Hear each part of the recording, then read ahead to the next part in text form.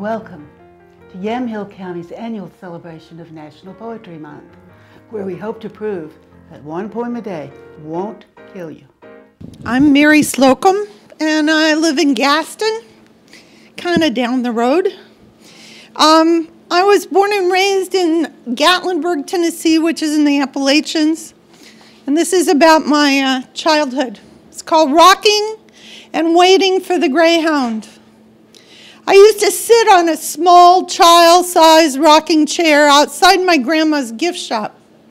I'd drag that rocker over to the curb with a bag I'd packed of dolls' clothes and T-shirts.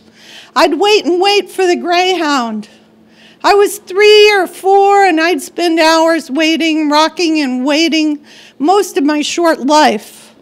Never occurred to me there was a schedule. Figured the bus was going someplace. Knew by the time I'd packed and dragged that rocker across the sidewalk, someplace was not here. Someplace must be more desirable than here, because why would all those people leave here?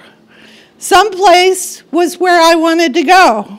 Knew if I was there at the right time, it would stop in front of me. I had seen it happen from my bedroom window.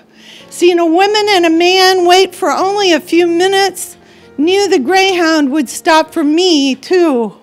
Allow me up the stairs to a window seat where I would look out on all the other waiting children.